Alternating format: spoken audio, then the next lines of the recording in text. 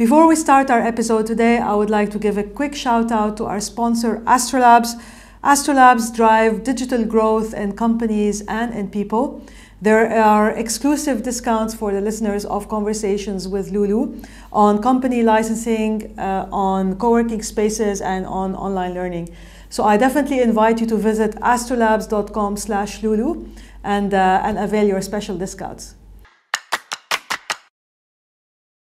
My guest is Mohamad Ballout. He's the co-founder and CEO at Kitopi. It's a Dubai-born global unicorn, and that's a company that is valued at over $1 billion. Kitopi recently raised $415 million from global investors led by SoftBank. But Mohamad is a true serial entrepreneur. So prior to Kitopi, he founded a confectionery manufacturing business, which he grew over the years to a business generating over 300 million dirhams in top line, and he sold his business in 2016. So to learn more about Mohamad, you can check out the show notes. So Mohamad, thank you for being with me. Thank you for having me. I've chased you quite a bit. Yeah, no, it's great to be here. I didn't know about the confectionery business. Yeah, that's actually a business I co-founded with my brother and my cousin, who after exited continued to run it, and recently also managed to sell it off and join a much bigger family at Aghdiyah in Abu Dhabi. So it continued to do really well after exit. So it exited in 2016? So I exited in 2016. You exited, okay. And the business continued to grow, and was co-led by my brother and my cousin after it. Okay. Yeah. And now it's been acquired by a family business? And now it just got acquired by Aghdiyah, which is a public listed company in the UAE. Excellent. Yeah. Excellent. So you've been, as I said, this is not your first rodeo, but this is a completely different scale. Yeah, no, definitely. Lots of learnings in my first business into this, and this has been keeping us super busy. Yeah, yeah. So what's been on your mind recently? I like to start with this question. It's keeping you busy. Yeah, look, at different stages of this journey, a lot of things have been on my mind that have shifted, obviously, with time, right? So in the first leg of the journey, it's like survivability. Are we going to survive? It's a whole new concept. Are we going to have enough adoption? Are we going to be able to crack the operational complexity of this business model? Are we going to be able to hire the right talent? So that was like the first stage. Then the second stage moved into, this turns out to be a little more capital intensive than we thought. Can we raise this much money, right? And then there's this whole taboo of like the Middle Eastern business can't raise money. There's a big funding gap in that late stage funding.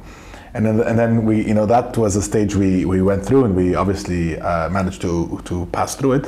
And then there's the third stage we're in now that we were able to hire a great team, we were able to raise all that money. How are we going to really execute this at a global level, right? This is something now that is no longer just a Middle East play, right? We're looking at this on a more global level. So the challenges here are, how do you transform this business? Like, how do you balance speed with great execution? As in the early stages, you're really everyone will forgive you if you make a lot of mistakes. Yes. When it comes down to quality, when it comes down to just cracking up the operational complexity, right? But 3.5 years into it with this much funding, I think people will be much less forgiving. So it's, how do you balance speed with this level of operational complexity? And that's kind of the thinking we're in now. It's like, as you grow really fast, you build. Some companies build culture debt. I think from our perspective, we invested heavily on there. But from our perspective, we built operational debt, right? We grew super fast, and we did have foundational gap operationally. And I think a year ago, we recognized that, and we invested heavily in fixing that, whether it's like hiring the right people, building the right systems, and just being much more customer-centric. And I think the pivotal shift happened in 2021, where we realized that actually our business is not a B2B2C business. And the real problem we're solving is not just for the restaurants. There are bigger problems for the consumer. And it's that shift to become a B2C mindset. Okay. Yeah. So just to note to everybody listening, I mean, all of this happened in 3 years. Yeah. So all of these stages that you went through that sometimes entrepreneur, it took me 8 years, I think. I mean, obviously we never reached the scale that you're at, but like it took us such a long time. So you've built it in I mean, again, in 3 years, which is phenomenal. Thank you. No, so I wouldn't say I have built it. I think we have a really amazing team. You have 3 co-founders, right? But we're not a founder-led business, right? This is like a 30-person leadership team now that helps us navigate every problem you can think of. We have a very complex business model across multiple markets. So the amount of variables we have ongoing in our business is like no other business, and so we couldn't have done it as just a few founders. So we definitely have a much wider team helping us think through and navigate where we go, and even how we make decisions is really generated by a much wider team than just like 1 or 2 people. Of course, yes, absolutely. We're not, but you did start with 3 other people, yes, right? You were 4 co-founders. Correct. Yeah. Yeah, let's talk a little bit about Kitopi. So I've done some research online. Obviously, I think you're probably growing a lot faster than the numbers that are published online. But can you just give us like an idea of the scale that you're at today in terms of like transactions, team? What's so unique about it as well as a business? So let me give you maybe a few metrics. We're in 4 markets now. 5th market goes live in a few weeks. We crossed 3,000 Kitopians across those markets. We have a 150-person product tech and data team. Our software engineers are all based in Poland, and we're looking to expand that team both in Poland and in the UAE. And so the team's growing very fast. But the business, tell me more about the business first. So we're probably the 3rd largest food operator, food platform in this region today in terms of overall food. Outside McDonald's and Yum, we come in 3rd. So the whole goal is to really be the largest food operator or food platform in the region in the next 12 months. And by that you mean you work with restaurants, right? Yeah. So if you think about our business model in a much more simple way, there's 3 layers to this business model. The first layer is the operating platform, the production unit, right? So think of that's our kitchens. Yes. And that's something we spent 3.5 years investing heavily in to build one of the most sophisticated operating platforms you can think of. And those are present in all 4 markets we're in, and we have a very wide distribution network of these kitchens. The second layer on top is content. So we think of brands as our content. And we went from licensing content. We don't want to. First 3.5 years, we didn't want to invest. We wanted to spend a lot of time, on user acquisition, understanding the customer. We really wanted to spend much more time in building the kitchens. So we just licensed content. And what we decided, licensed content means franchise. We were franchising brands from others. And these are existing brands. Existing brands. And then what we decided to do in the last few months is actually beyond just licensing. The evolution went into owning brands. So we went and acquired very strong local heroes, and so we have now a mix of both. We want to always license the best global brands out there.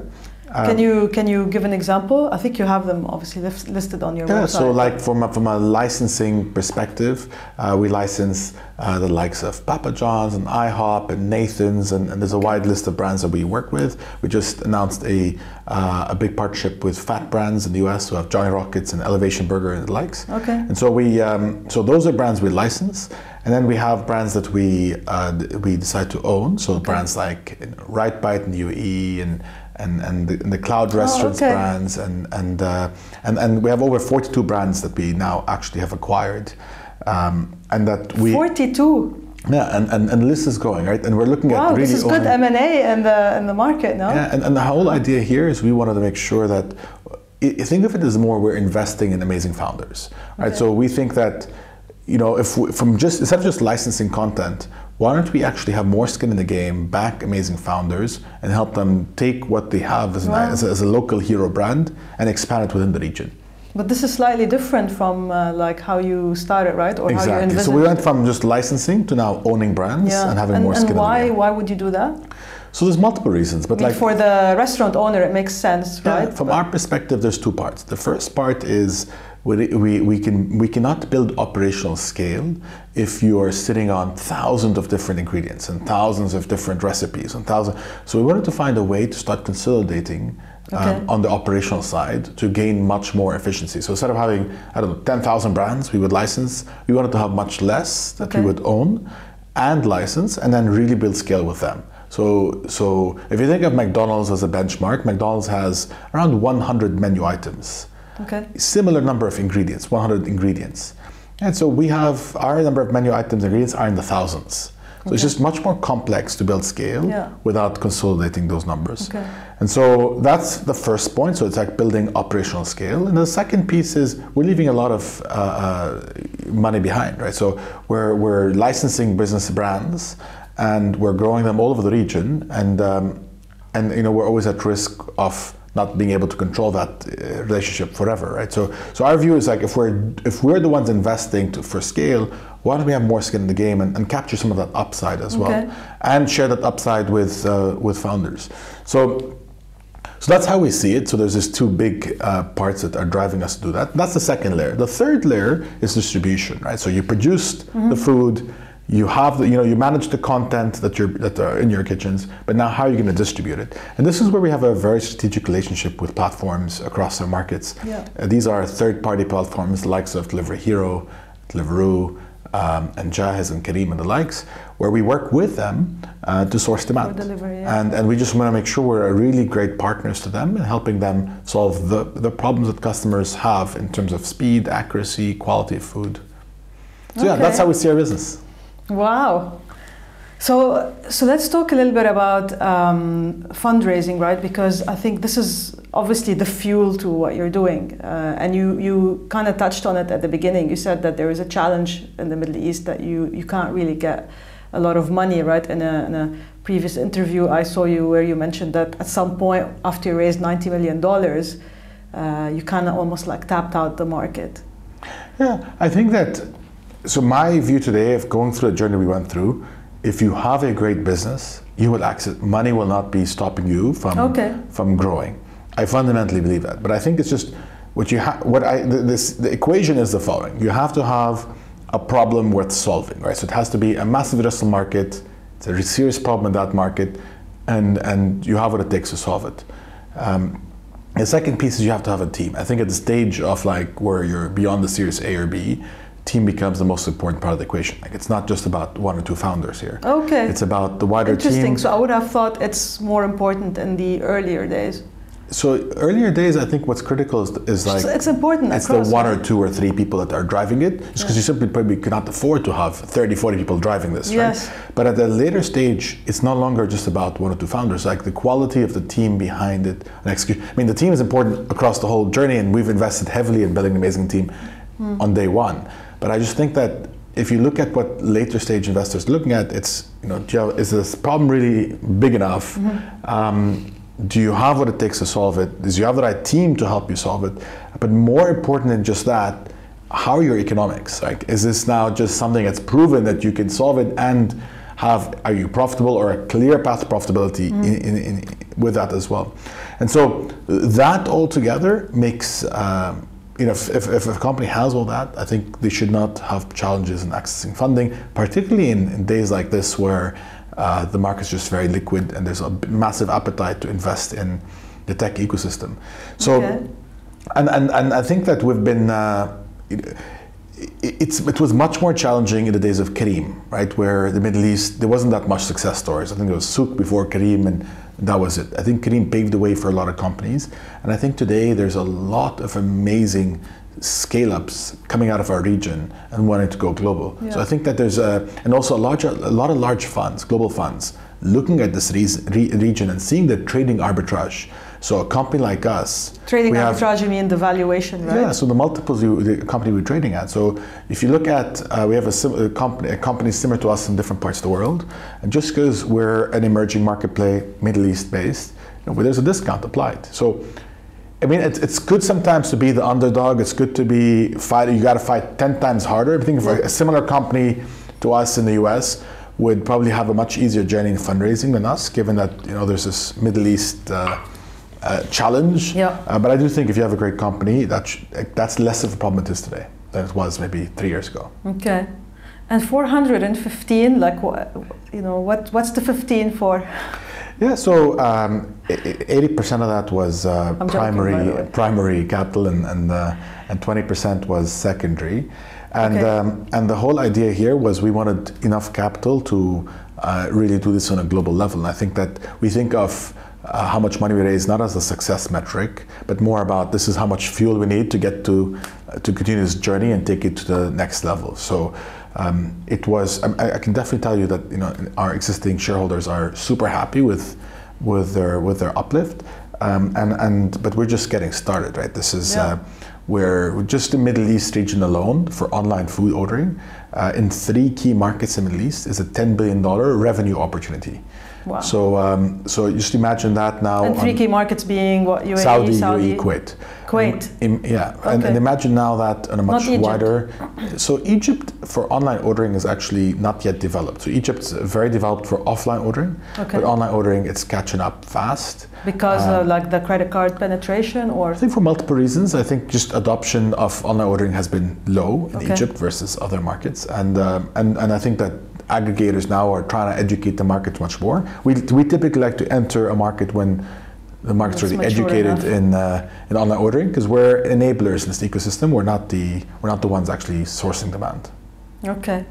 So I wanted to ask you, me being an entrepreneur, probably lots of entrepreneurs listen to this. Is there like a secret sauce to kind of reach out to investors? I mean, I know you spoke about the team and the product, but is there a way maybe to approach different investors? Like for you, for instance, you have global investors as well. Is there a time where you need to start engaging them?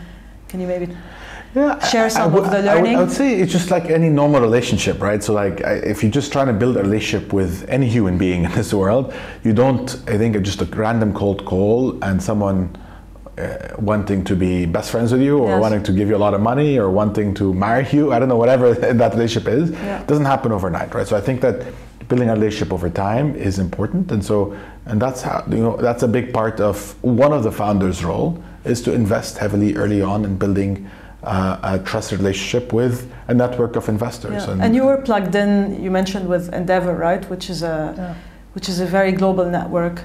Endeavor definitely helped in the early days, and I'm a massive supporter of everything Endeavor does, whether it's on the Endeavor Catalyst, their investment arm, or their teams on the ground, or their teams in their global team that helps you just understand your business in a very different way and connect you to different people that you need at different stages of your business. Okay. So Endeavor definitely helped, but I just think in general, once you first get your first set of investors, you should really see them as a way for you to introduce you to a much wider list of investors. So they play a big role. So they play a vital role in connecting you to more investors, and also choosing your early investors correctly is critical, right? So in this case, having Beko on our journey early on has been instrumental, right? I think that the way they pitch Kitopi is probably even better than I do, right? The way they connect us to a much wider network of investors has been instrumental in us, getting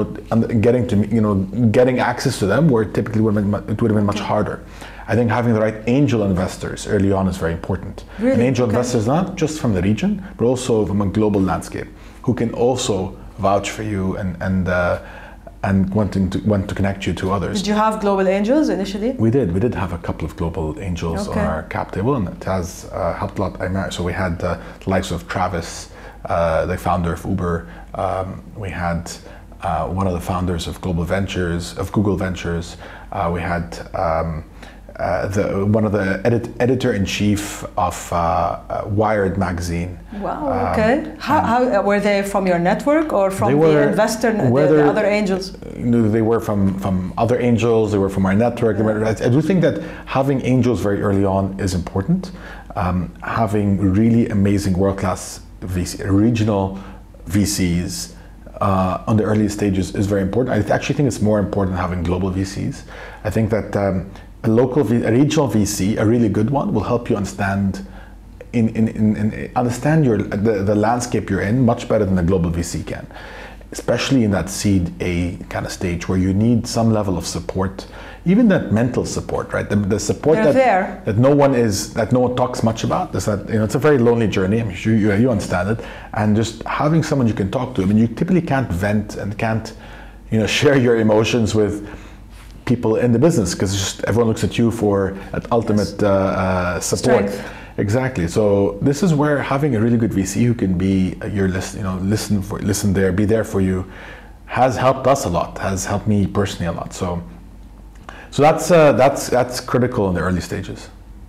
Yeah, so you had a relationship from day one built on mutual respect, and I think that's how there's a friendship that evolved. So that's great, because I think, as a founder, fundraising used to take so much time.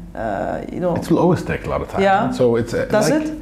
Yeah, think of it as like any other relationship that you have high vested interest in. How are you splitting your time today? You still do the... I have a phenomenal CFO. Yes, you mentioned before. Who helps me a lot in building up the relationships and maintaining relationships across a wide range of investors.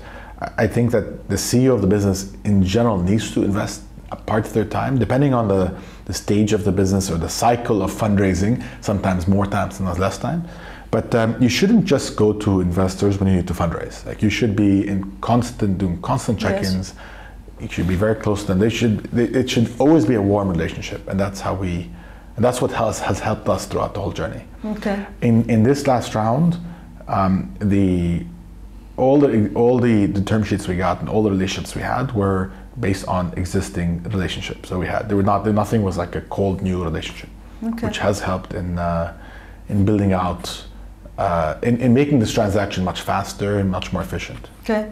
How has the board of directors, because I assume your board might have changed throughout the years, so how important was the role of the board, maybe beyond fundraising? So, I think another very important thing that the CEO should always do is like manage the board really, really well. Board dynamics can either shape a business to be successful or destroy a business. So if you could do everything right in the business, absolutely everything right, but if you have a bad board, you could just completely fail. Okay. And I think we've been very fortunate to have an amazing board on day one. So at the early stage, your board's really there to be like a sounding board to throw out ideas at them, help you navigate potential challenging roadblocks that you have in front of you. And you become actually very close to them. Like I'm very close to my board. And then over the years... How many people were on your board? So in early days, it was like 3 of us, like Kitopi, and 2 of our early investors. And then that grew to 6. And then 3 of us and 3 of them, and it grew now to 8. Okay. And I think with time, the board only grows. And I think managing board dynamics and making sure you come in really ready. Like, so in our early days, the board was used as a sounding board, but also like for updates. In our later stage, or the stage we're in now, where everything on an update happens before the board. So our view is that if you come to the board, there should never be any major surprises. Everyone should already know everything happening. If there's anything that is controversial in nature, have a one-to-one with people early on. Yeah. They should have been signed up to it, and the discussion should not be anything controversial there and then. So we give out a lot. Like our last board session, we had like just under 100-page pre-read for everyone, right? So everyone had to read the 100-page document. That's a lot of homework. Well, you come in, at least then there's very little updates. Okay. Because everyone did the update, and it's just a much more engaging session where everyone knows everything about the business, is up to speed, and you get to talk about, in our case, we talked about 3 big topics, and it was a very good session for us, for everyone there, right? So everyone's helping us shape up a strategy versus just like slides to go through. Okay. So you use the board for more, as you said, like strategy and forward more looking. Engagement. Okay, versus let's review how the business is doing, because that's already been done. Yeah, that's also how we conduct business at Kitopi, right? So if we have a presentation at Kitopi, it's always either is this an update session or it's an engagement session. And update sessions, most of the time, can be just shared over a document that someone can read. Yeah. You don't need to really have so many people on a call just to run so many updates.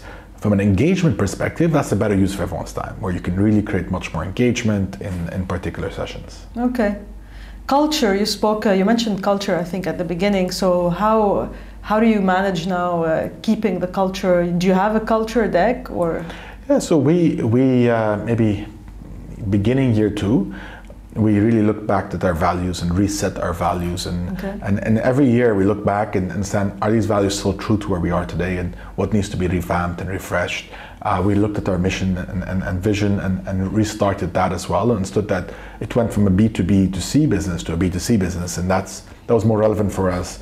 So I think over the years, you know, we're and why also. Do you say, sorry, why do you say it's a B2C business now? I mean, you're still working with restaurants, right? Yeah, we see that as content to enable us to get to the consumer versus we're not servicing restaurants anymore. We think of customers and consumers as the paying customer, as people we need to make sure that, you know, we're satisfying. You know, what we're trying to do here is satisfy the world's appetite. And to satisfy the world's appetite is not to satisfy the restaurant's appetite, it's the world's appetite. And if they're happy, if customers are happy, restaurants are going to be very happy. Okay. And restaurants are providing us content to go off to consumer. And I know that, you know, it's pretty cheesy to always to use Netflix as analogy, but if you think of Netflix as they license content to give consumers what they want to watch, think of that logic as something we want to apply as well. Okay.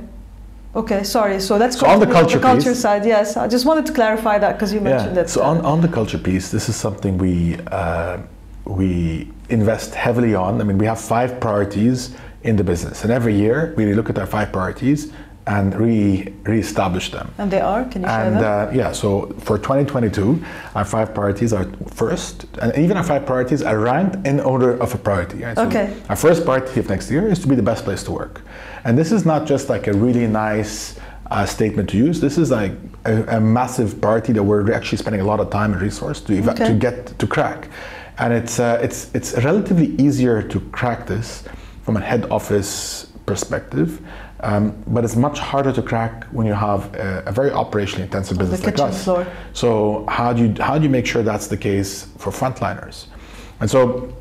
And that's something that's very important for us. So we're really revamping that entire strategy, and next year we believe we're on track to get there. So that's priority 1. Priority 2 is to build operational excellence, and I think that a lot of businesses who are operationally intensive don't invest early on in this. We are one of those who probably should have invested early on and we didn't. And we quickly rectified that. In terms of what, like software use or everything. So when you think of operational excellence, you need software, you need processes, you need the right team, you need the right mindset that you have to be customer first. And to be customer first, you need to make sure you have the right opportunity. You can't just say I'm so customer obsessed and you can't deliver food on time. You can't deliver food consistently, right? It just doesn't tie up. So you need to make sure you have the operational base to build on scale. Okay. So, and that's a second priority of ours. And I think I saw an interview you did with CNBC recently that it takes you like, what, I think you try to keep it in 8 minutes for food prep, right? So we're pretty granular with how we track our performance, operational performance. And I mean, speed is something, but more important than speed is quality, right? So making sure that we can cook fast, but we can even, to customers, we can give them really the food they want on their own terms. Okay. So that's the second priority. Third priority for us is to really make sure that we're complementing working with the great partners that platforms are with an offering that's unique to the customer through the restaurant. So you really have a personalized experience. So if you think of your experience ordering food today online, no one's thinking about food on your terms, which is how we think about the world now. So everyone's thinking about food when it comes, so if you know, either you have a certain allergy or you have intolerances, or you simply just don't like certain ingredients, or you want to lose weight or gain weight, or you want to have budgetary goals, no one's really solving that pain point and personalizing food for you. And that's an area we feel we want to play a big role in now. Okay. So that's the third priority, is how do we complement working with platforms with a much more personalized experience. Okay. And the fourth priority here is building an M&A center of excellence. So as we acquire and invest in much more brands, integrating brands and integrating culture is actually a massive priority for our business. And it's something that we didn't have to think about 2.5 months ago, and now has become something that's very critical for us. Yeah. And in most businesses that acquire and integrate, that's one of the biggest reasons why they fail, is they couldn't do it successfly. So that's a massive priority to sort of get the cultures working together? Just like we are going to be this year probably 5,000 people by the end of the year, and by end of next year from 3,000. Yeah, and by end of next year we should probably cross 15,000 people. So integrating frontliners and a much wider team across the board, across so many markets, is not easy. Integrating processes, integrating systems. And so there's a company we're integrating with now, using a very completely different type of ERP solution, right? So and how do you make sure? Do you switch their ERP to our ERP, or are we going to integrate ERPs together? So the complexities become not that easy to look at, and so That's the fourth. And the fifth one is smashing our budget. So, and why we have, and this is both top line to bottom line. Okay. And so the logic here is if you as a product manager or as a country head or any kind of function leader had to make a decision on a trade-off, right? Is this, you want to make this the best place to work, or is this like something that's going to impact that priority, or is it going to impact your budget? It's very clear to us on how you make decisions, because this is how we think of what's more important to us. Wow, that's a lot to do. Yeah. And I see you have a ring on your finger, actually, I just noticed. So how has all of this sort of impacted life? I mean, it must be pretty chaotic and hectic for you. Yeah, so I've been married now for 9 years, and I think my wife's been very supportive on day one, my first business and then my second business. And so so she's been through, yes, okay. She's been through the whole journey with me. Yeah. And I think that this is something I tell my team the whole time, right? There's no like start date and end date to this journey. Right? This is really a journey. And how do you make sure your lifestyle is managed along this journey, right? How, if you're going to burn out every single week and you're not going to, then that's a problem. And what we're not looking for is people who are looking at their stock options and saying, when do they vest, and that's how long I want to be here. But more, how can I make this part of a much wider journey, and I can actually make my life work along this journey, where I can spend time with my family, I can spend time with my friends. Yeah. So it's not easy, and I make it seem like it's super difficult to do. I can imagine how hard it must be. Yeah, but it's something we're very conscious of, and we're trying to be more empathetic to understanding that. I wouldn't call it work-life balance, because that's not something I see the world through. I see it as like more, how do you enjoy what you do, but also make enough time for everything else that you do outside work, outside just work, and how do you make sure both are managed super well and everyone's happy. You spoke about vesting. Have you have any of your team members sold some shares on the secondary market? No, not yet. We're actually exploring. This is happening abroad, right? Yeah, we're exploring creating a small buyback opportunity now. Yeah. I think our part of the world has only had one successful exit opportunity for employees of a company, like Kareem, right? Yeah. So there was the only time that people actually, as a wider team, or one of the only times, not sure if others, actually made some money. And so the idea of stock options is not as clear as it probably is in the US, in this part of the world, where definitely Kareem has set the tone better. I remember we have one of our best product managers. When we were interviewing, when my partner was interviewing her, she's like, you know what, I prefer no stock options, just give me a higher salary. And if you ask her today, she's like, and we didn't listen to her, we gave her enough stock options. Okay. But if you fast forward today and ask her the same question, she'll tell you, I can't even believe I said that, right? But in her mind, that wasn't that important. She didn't understand that world. And she didn't think you can actually make money off that stock option. Because even at this stage, people in your company can make some nice returns now. Yeah. So we have over 100 people today that are worth over 1 million dirhams. Which is amazing, right? The fact that people are seeing the fact that in 3 years. Yeah, and I do think that this is just the start. We definitely are trying to make our stock option pool much wider, to have a much the whole goal is to have the vast majority of the business to own stock, and that's something we'll constantly every year look to top up and grow that pool. Okay. So I'm just going to end with 5 rapid fire questions. Just give me a one-word answer, whatever pops into your mind. What's your favorite dish? My favorite dish? It's a tough one. I know. So I eat the same dish every single day in the office. It's the Mexican bowl at Go Healthy in the UAE. So you eat that every day? Every single day. Why? You don't want to think about food? Are you the Zuckerberg of food? On food, I mean, it's just so much easier. Just reorder it every single day. And really? It's super consistent. Okay. What part of your day what part of your work do you enjoy the most? Every year it changes, and I wouldn't say there's like one thing I enjoy more than others. I definitely enjoy the part where I'm personally developing and learning to be a better coach more than anything else. I hate long meetings. I'll tell you what I don't like. I don't like long meetings. I don't like presentations that are beyond What's a like long 2 meeting, slides. like longer than half an hour? Or? Yeah, Okay. for typically in my calendar there's nothing over 30 minutes, right? Okay. So anything over 30 minutes, preferably nothing over 15 minutes, very short presentations, preferably even no presentation, just a discussion. Okay. And yeah, just what I enjoy is sitting around, is having intellectual discussions with people who are going to challenge me and are going to really look at being the best version of themselves in every single part of their day. Yeah, me too. Over food. I'll add that. I've done a lot of that over the years, and so now I'm doing less of that. Try to lose More some weight. talking, less food. Exactly. One tip for entrepreneurs who want to fundraise, just one thing, one advice. Just be very authentic, and I think one of the biggest challenges that people do is that they oversell that business or themselves, and I think investors have seen enough deals that know how to call BS. And so just be super authentic, be genuine, talk about not just what's amazing but your challenges, and try and just be real, and I think people just really respect that. Advice to young people graduating from university today? Graduating from university.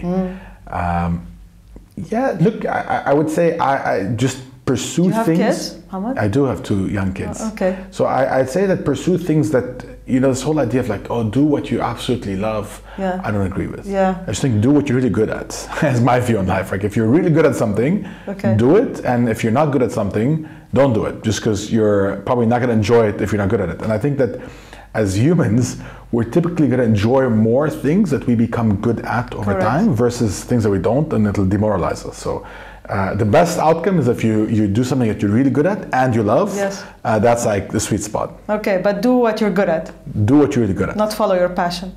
Hopefully that sits in the same box. Hopefully they're the same. Okay, one item on your bucket list? Travel much more than I'm doing now. Oh, And I okay, wanna continue you haven't doing been traveling? Not just for work. I travel and explore life. Okay. Okay. Well, thank you very much Thank for you the for great having tips me. and for the great discussion. Thank you. Okay. Thank you so much for tuning in to Conversations with Loulou. I do hope you enjoyed the conversations with Mohamad Ballout, one of the rising stars in the rising companies in our region. Definitely there's a lot that's going to happen in the future. Some great news for sure. They're just getting started. So we're definitely going to be tracking his success and his team's success as well. As usual, if you want to reach out to me, you can visit conversationswithloulou.com. You can go on the contacts page and you can reach out to me there for guest recommendations, for feedback, for sponsorship opportunities and more. You can also support the show by following myself on social media, on LinkedIn, Twitter or Instagram at the handle Loulou Khazen. You can also subscribe on your favorite podcast app or on YouTube. You can leave us a rating and a review. It definitely helps in the show getting discovered and also helps in people wanting to give it a listen. You can also send it to your friends, family, colleagues, anybody that you think would benefit from this conversation. So once again, thank you so much, and we'll see you again soon.